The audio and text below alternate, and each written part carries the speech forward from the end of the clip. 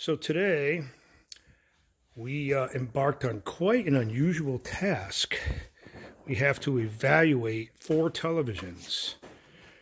They are all from the year 1954. We have a 21 CT55. We have another 21 CT55. We have a CT100, and we have another CT100.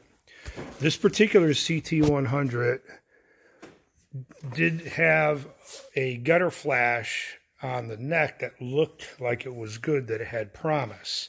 So we went ahead and we made an adapter for our B&K 470 and decided to test the tube, and with very good results.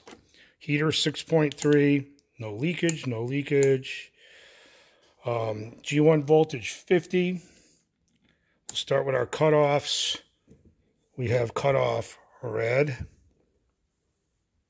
1 division, green, 1 division, blue, 1 division.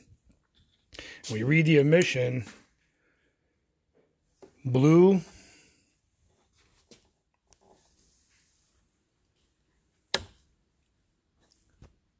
green, red. This 15 GP22 will produce a watchable picture. It was one heck of a day. Stay tuned. Here we have 4 1954 RCA color sets. We have a CT100, Kinney, no good. Model 5. This is one of the first 100 sets that was put out on January 1st, 1954. You can tell by the difference in the speaker grill and the difference in the tone of the cabinet. This set is one of the first ones that was put out on January 1st, 1954. It's a Model 5, not sold to the public. This is a 21 CT55, Kinney good.